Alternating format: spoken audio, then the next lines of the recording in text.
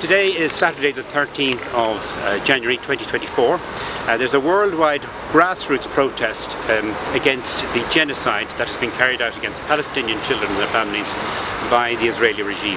We're going to be interviewing people who've joined us from many parts of the world to take part in this weekly demonstration we hold in Letterkenny and to tell us a little bit about themselves and ask them, do they have a message for the Irish people and in particular for our leaders in the Irish government. We should take action against the state of Israel. We should impose sanctions. We should prosecute them in the International Criminal Court the way that South Africa is doing. We should give them our complete support. I'm here to support.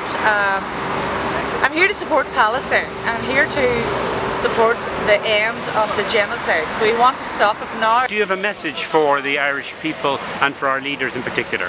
Get out, you know, do as much as you can. It might not be able to do much, but it means a lot, really. Do you think the Irish government should support the South African action at the International Court 100%. Of Justice? Yeah. We should be, given our history, we should be able to help, other oppressed peoples around this world. Unfortunately, we don't. Maybe that goes to the history of the Irish Free State and all that, but yeah.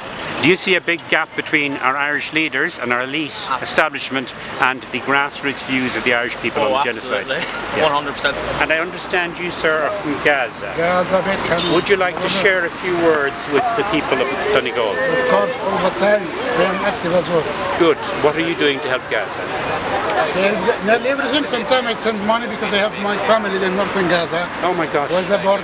Where's Beit Hanun? Here is. Oh my gosh. Where's the bomb all the time? Your family are in northern Gaza being bombed by the Israelis as we speak. Yeah, of course. I have nearly maybe 60 persons from my family. 60 members of your extended family. No, it's already described it, the genocide. Genocide? Genocide. There's 20,000, over 20,000 dead, women and children, infrastructure, hospitals, schools, everything getting attacked. It's actually something that the Irish lawyer said. It's the first time that people are out videoing themselves getting genocide. The first time, a live action genocide. Thank you. Now, do you have a message, a brief, short message you'd like to give to the people of Ireland and their leaders? Yeah, particular leaders, but the Irish people in general as well. I just like the people they say get off their backsides and do something about it. Just apply pressure to the politicians that they do something. If they're forced to do it, they will do it.